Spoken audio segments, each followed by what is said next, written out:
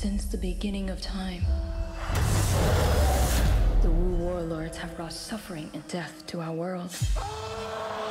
Well, Wu Assassins is a martial arts and supernatural crime story, crime drama. It takes place in modern-day San Francisco Chinatown, and it follows a young chef played by Iko Uwais. So we follow his journey as he becomes a Wu assassin from just being a chef.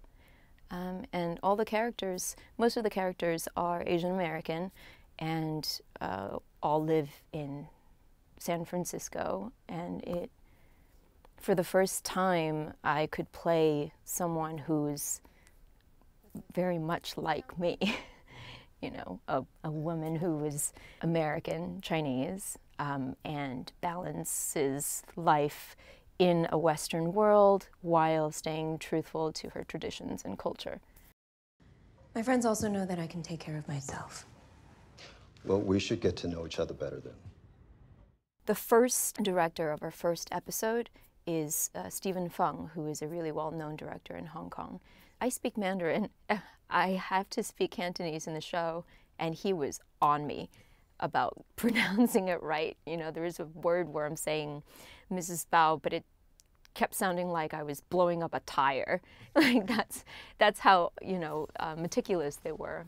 And that's why it makes it really special and really important that we stay truthful to it. I'm not saying that, you know, it's perfect. I'm sure there are different accents because you are dealing with a lot of American Chinese actors.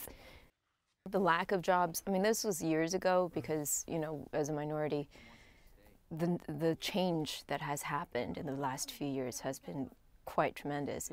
I went from having just a couple of appointments during pilot season, which is, you know, when all the new projects come, to now having more than 60, or just, there's so many more roles for us.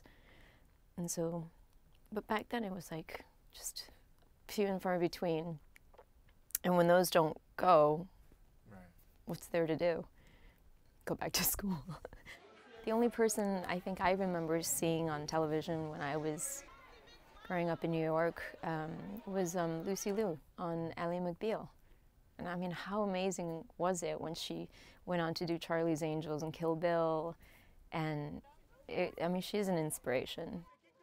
Being on a show like this where we all play really strong female characters, that's also really empowering because none of us are props. We all tell the story, we all move the story forward, and we're a big part of the plot.